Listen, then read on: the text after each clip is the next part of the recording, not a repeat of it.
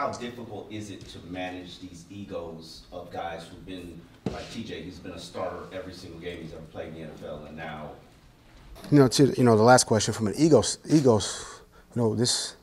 I'm thankful that this isn't a team with as I've the time I spent with them with a lot of egos.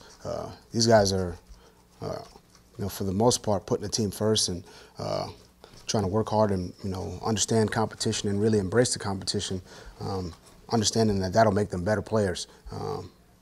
So, from that standpoint, we haven't had very many issues. I'm very straightforward with the guys. The best guys are going to play. I think I'm going to try to proceed in that manner and be fair and give everyone an opportunity. So, from an ego standpoint, I tell the guys you're going to have as much of a role on this team as